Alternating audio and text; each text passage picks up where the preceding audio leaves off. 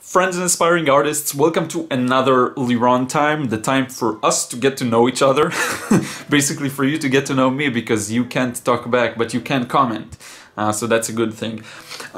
Today I want to talk a bit about inspiration, and from my experience, how I'm sorry, it's really uncomfortable. Yes, okay, now I'm better. Okay, so I want to talk about inspiration and how I get my inspiration from my experience. I'm definitely not an expert, but I can tell you that recently I feel much more inspired, much more happy to create and to work, which is something I have been struggling a lot in the past and still struggle with, frankly. So we'll talk about that and how to actually get inspired to create more. So first off, let's talk a bit about inspiration and motivation. I put these two in the same category, so when I say one of them, you know I'm referring to both. Inspiration and motivation, because inspiration is sort of something that inspires you to do something. So it's pretty similar to motivation by my book. So I'm just going to use those two the same way. So being inspired and motivated, let's talk a bit about that. Feels good, right? You're all pumped up. You know what you want to do, you know what you want to draw or paint or sculpt or whatever it is, or design, graphic design, interior design. You know what you want, you have a direction. And what I would say to describe a nuance of that feeling is that you actually feel like you feel the inherent value of what you're going to provide. It's like you have a clear concept of the value you're going to give to whoever watches your art, gets the service from you, whatever it is, and you kind of feel the value, like the immediate good value they'll get. Now, feeling uninspired, on the other hand, or demotivated, unmotivated, I'm not sure, to do something is you don't know, you have no direction, you're kind of lost, it's ambiguity, confusion, stuff like that. It's not a really good feeling. Yeah, it's like empty. You look at the empty blank page and you don't know what to do. It's a tough one to deal with. I notice that for me and many people, we can't control when we'll feel inspired.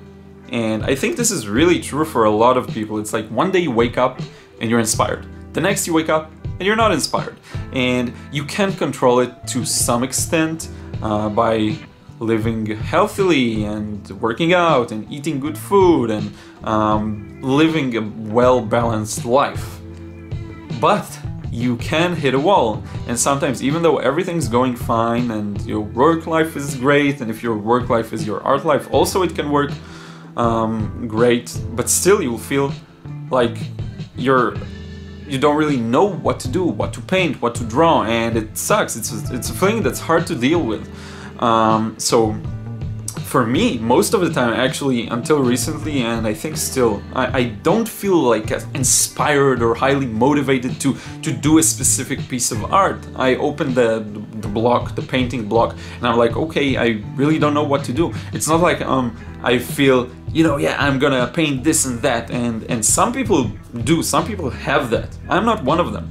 I really need to every time get a reference, to look at some stuff that really wakes me up and inspires me. And I was always like this. I always needed something to look at and maybe try to sort of recreate, or not copy, but like recreate it, let's say. That's the perfect word. And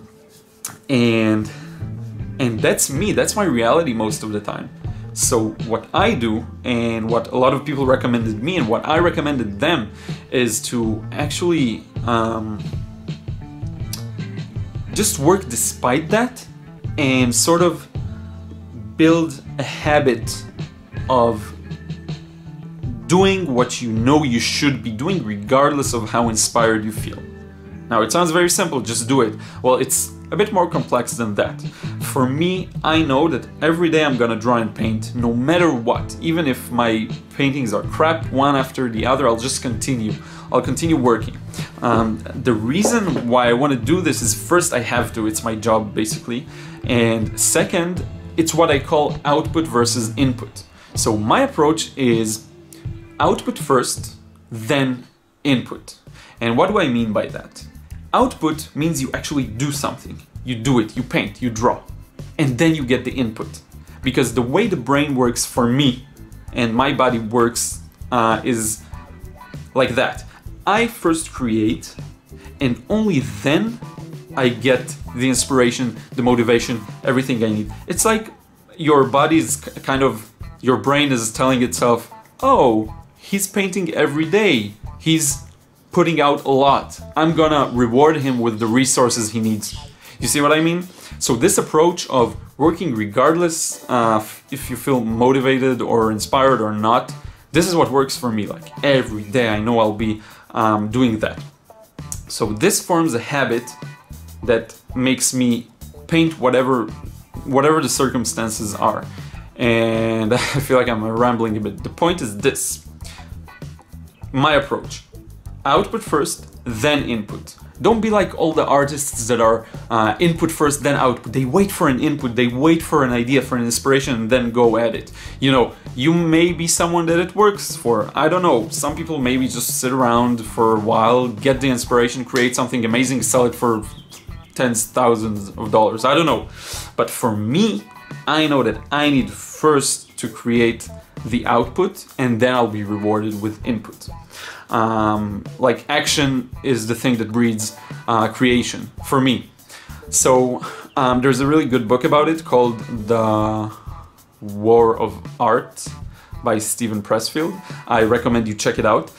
This is just my 2 cents on it. You know, whatever works for you, you really, I'm sure everyone should know themselves and know what works for them. For me, for sure, what works is first to create, and only then I'll get the inspiration I need, and every day I'll create no matter what.